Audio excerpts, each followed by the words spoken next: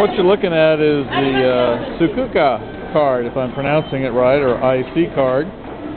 Anyway, you pick one of these up at one of the train stations. I went walking by and go into the ticket office, and you sort of pantomime and you offer them a credit card, and they'll say no cash. And so anyway, I gave them 2,000 yen, and this card, we'll use it here in just a second to swipe it as you're going through the turnstiles.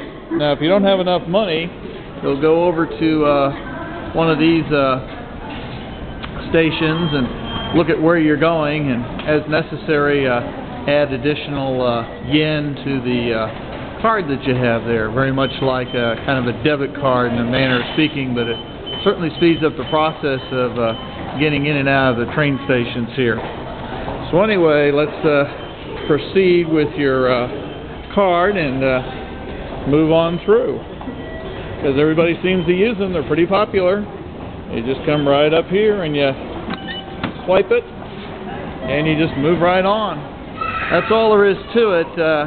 I think this is going to be a lot more convenient than going over to the platform and trying to figure out where I'm going to go and how much yen it's going to take and that sort of thing. You can buy the individual tickets. And as I understand, you can return these cards after your stay here in Japan and get your deposit back. So we'll see how that works out here in a few months.